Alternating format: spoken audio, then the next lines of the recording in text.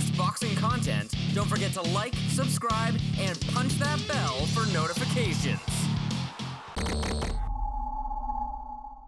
Welcome to DIBELLA Entertainment and HDNet's Broadway Boxing, presented by Mohegan Sun from the Grand Ballroom at Manhattan Center. Tonight's fights are promoted by DIBELLA Entertainment and sponsored by HBO Sports, LocateStock.com, and Punch. This bout is sanctioned by the New York State Athletic Commission Chairman in attendance tonight, Ron Scott Stevens. The three judges scoring this bout on the 10-point must system, Matt Ruggiero, Larry Hazard Jr., and Robin Taylor. And when the bell rings, the referee in charge of the action, Randy Newman. And now, 6 rounds of boxing in the junior middleweight division. Introducing first, fighting out of the blue corner, he's wearing red, weighing in officially at 151 pounds. His professional record consists of 4 wins and 1 loss, 1 win coming by way of knockout. From Akron, Ohio, Anthony Little. And his opponent fighting out of the red corner, he's wearing black and white trunks, lined with silver, weighing in officially at 151 pounds. His professional record, perfect, with 5 wins, 3 coming by way of knockout. From Winter Haven, Florida, 2004 Olympian, Andre Berto.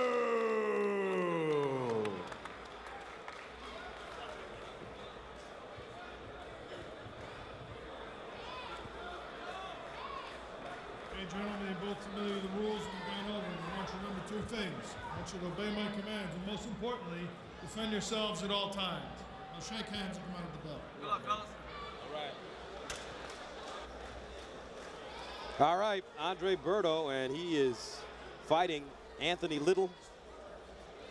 And when Little looks across the ring, he sees a young man that at 151 pounds looks like Hercules. This kid is very well put together and undefeated. This one in the junior middleweight division, scheduled for 6 rounds. And Berto has a pair of hands on him that's like lightning. Fast, quick, and sharp. And this Anthony Little has a lot of amateur experience. Actually, Little can actually match Berto in the amateur category there, with the exception of the Olympics. Yeah, Berto fought for Haiti in the Olympics. He should have fought for the United States, but there was a mess. He beat a fighter named Juan McPherson. He got disqualified. There was a complaint. They went to court. It was overturned. It was a long story, but anyway, he should have represented the U.S. He didn't. He represented Haiti. Lost in an early round, but nonetheless is considered at least as good as any other prospect from the class of 2004. And I just seen that Olympic bout that he lost against a French guy. The guy was 6'3", and he just peppered, and used his legs to stay away from Berto. Berto with that 2x4 type jab.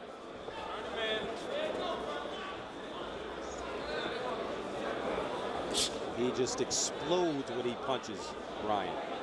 All right. Right hand getting in. Double left hook. A little tight right now for me.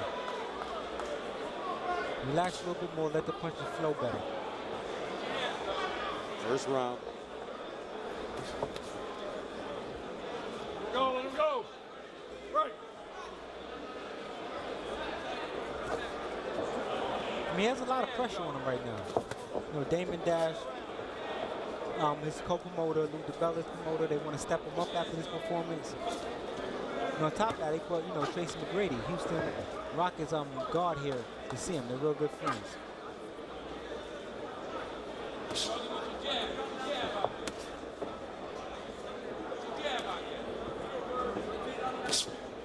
Looks like Berto's main line of defense is just blocking punches instead of moving his head. And he's doing a nice job of blocking punches. Yeah, Little has not been able to get that jab in at all. And that's the one criticism I have on Berto. In amateurs, you know, you have to stand straight up and you have to block more. Whereas the pros, you can be a little bit more flexible and bend at the waist. So you're saying he doesn't bend at the waist enough? Not yet. He hasn't really developed that, you know, as a professional as of yet. He likes to catch the punches, you know, pick them off, and then try to counter. All right, don't punch, step up.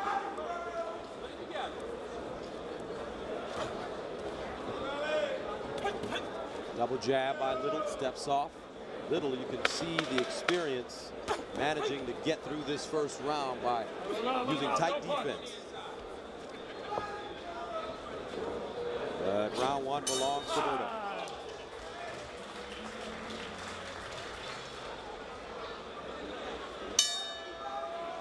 Round two scheduled for 6 in the junior middleweight division.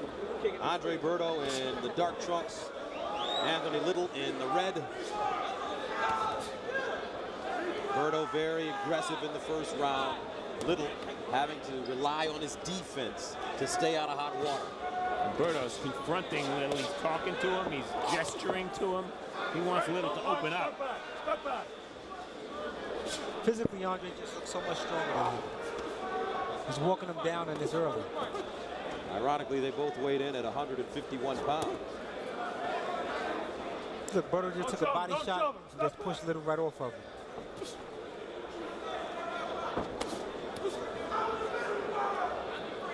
And physically, he just looks so much stronger. Yeah, and he's pushing his man when he has to. Turn him in. There you go. Right, don't punch. But I haven't seen the combinations that I've grown to love from Andre Berto.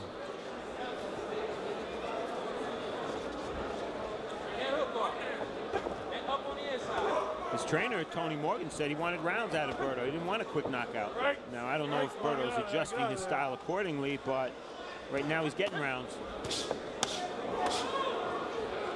Loading up a little too much. Nice right hand gets in. Little tries to answer back with the right hand of his own. All right, tight up. Don't punch. Get out.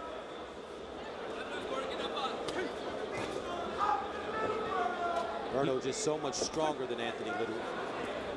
Yeah, huge difference in punching power. You see when Berto lands a shot, whether it's on the shoulder or whatever, he moves his guy. You see that Little just moves a little bit backward to the side. And Little's landing shots and Berto's not moving. He's moving forward. Not good. For Little, anyway. Second round scheduled for 6, junior middleweight division. Anthony Little takes a tough shot there from Berto.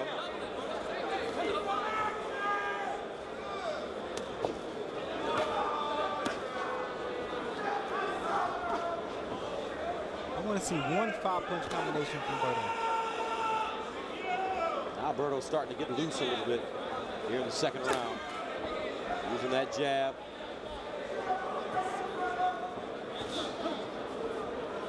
Berto certainly has a different style than the other two Andres, Andre Ward and Andre Durrell, gold medal and silver medal winners at the Olympics. They are more fluid, tall, quick guys. Berto's more of a professional style walk-in. Nice left hook. I think he shook Little up a little with that left hook. Yeah, Little is a little wobbly now. See if he can get out of this round. Little's never been down as a pro in his 5 fights.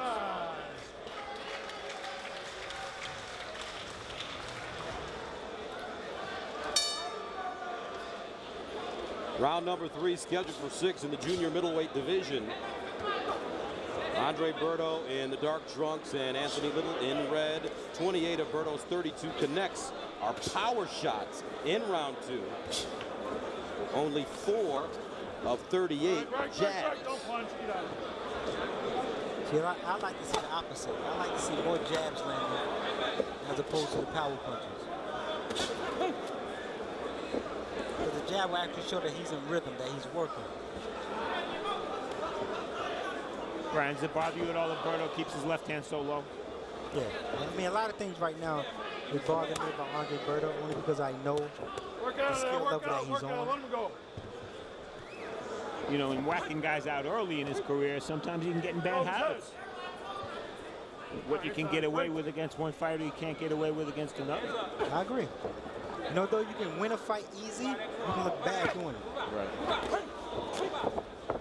Now, they're Berto switched to southpaw just for a second. It's almost like he's bored in there right now. I speak about that all the time about young fighters. Focus.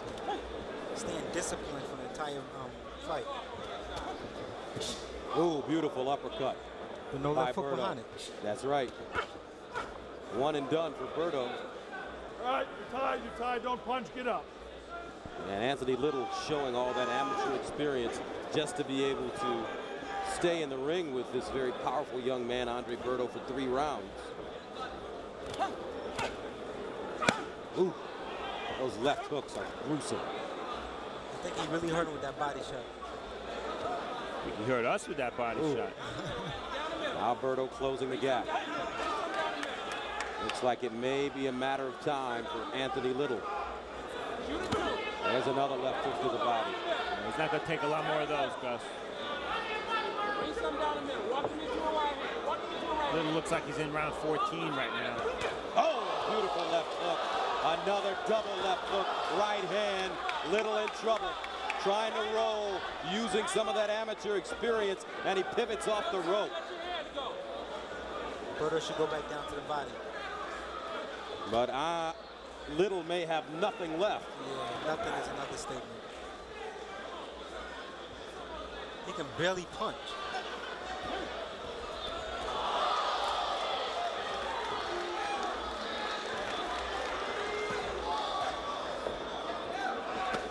There's a left hook getting through behind the guard of Little. 12 seconds to go in the 3rd round. Berto needs to finish. When you start showboating and you don't take your guy out of there, you start to look bad.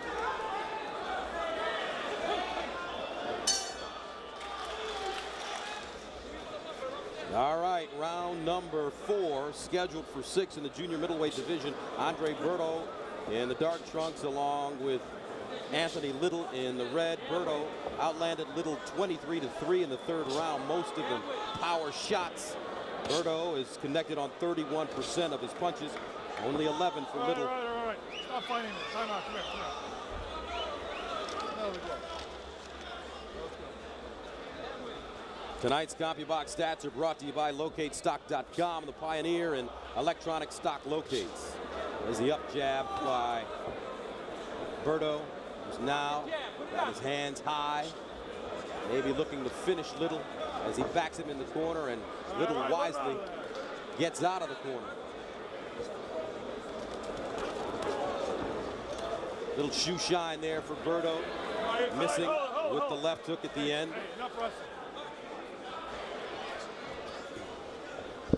Berto can be much more effectively moving lateral if he get on the ball of his back foot. He's a little flat-footed on his right foot. So it makes it a little harder when you're trying to move just like that. You'll get tied up. Oh, beautiful left hook. Sends a mouthpiece out, and that's Little losing his mouthpiece. You never want a left hook, a left hooker. That's what they say. And Little made the mistake. And here's the punch, Gus. Wow, what a beautiful counter left hook. It was a short punch. He didn't even have full leverage, and look at the result. Now Berto, you sense that he wants to finish this one right here. You need to touch the body. Those left hooks to the body have been devastating. I think he just hurt him. Hit him with a short uppercut to the chest area.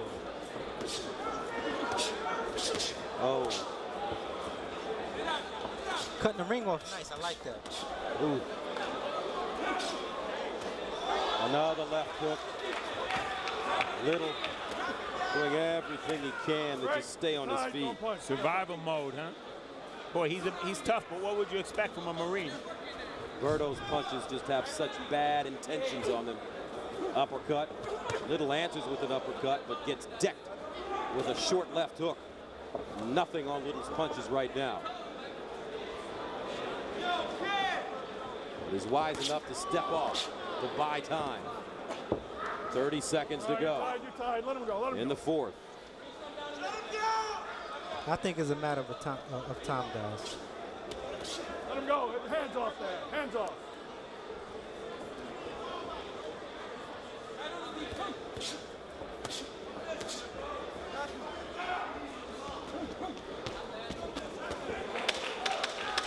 Berto pouring it on. Little ties him up and makes it out of the round. Round 5 scheduled for 6 in the junior middleweight division. Andre Berto in the dark trunks fighting Anthony Little in red. And gentlemen, how do you have the fight scored? Well, as those CompuBox numbers would suggest, Berto is dominating this fight. He's won every round, and it's just a question of if you want to give him any 10-8 rounds. Yeah, I'm actually looking at Steve's scorecard, so that's how I'm scoring my fight. I have a feeling this may be the round that Berto really tries to go after Little and end this fight. Well, the referee between rounds 4 and 5, Randy Newman, went to Little's corner to make sure that it was a good idea that Little come out for round 5. I didn't think he would come out. He's got a lot of heart. He certainly would have been excused if he didn't come out, but he's tough. Marine tough. As he is certainly taking a beating this evening. Now Berto has him. There's a left hook to the body. Nice left hook to the body. That's where he should stay. Every time Little touches the ropes, dig that left hook downstairs. Just like that.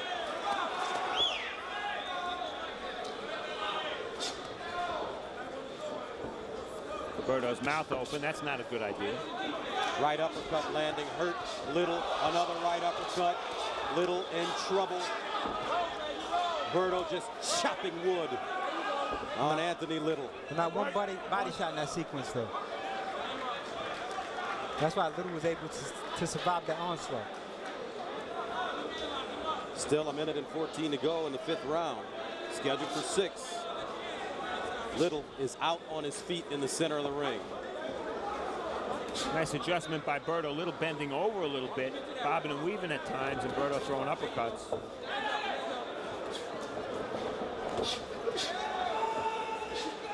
Berto just waiting for one big shot.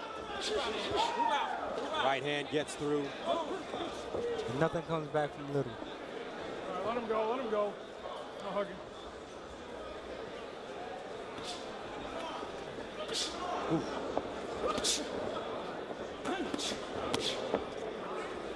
He's just missing with that uppercut. Yeah, he certainly is. Now he just moves his hands on the ropes. Little backing up again, missing with the wild left hook. All right, I'm here, let him go. I would be surprised if he came out for the 6th round. If he does, it means his trainer is braver than the fighter. Exactly, because he's a Marine. He's going to keep coming. Yes, he is, and he shouldn't. Berto actually, as Little loses his mouthpiece again, another crackling right hand. The 6th and final round between Andre Berto in the dark trunks and Anthony Little in the red. And Berto has controlled this fight from start to finish. Little has never been stopped. He's from Akron, Ohio, and he's trying to maintain that streak. Well, let me touch on the last statement you made regarding armed forces, boxers and armed forces. I remember a former Olympian, Anthony Hembrick, he fought Booker T. Word. He was out on his feet. The referee asked him, "Are you all right?" He said, "I feel like a champ." And he couldn't even stand up straight. Well, for Little, 3.5 months in Iraq, something tells me that's tougher than 18 minutes with Andre Berto. Oh, definitely. Our troops over there dying at what? 2 soldiers per day. Yeah.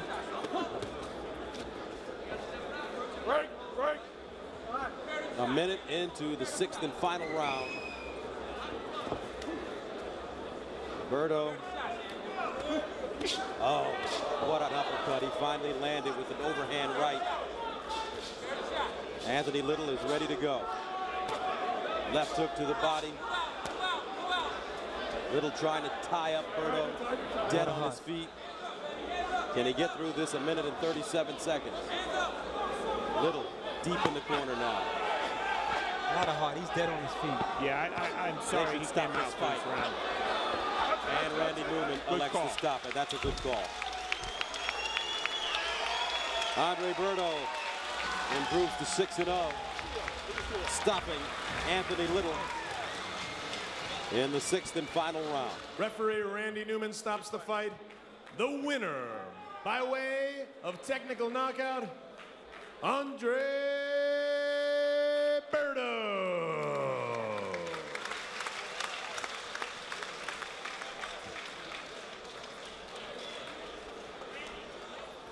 So Andre Berto keeps his record perfect, 6-0, and Anthony Little falls to 4-2. And the former Olympian, very impressive, took his time.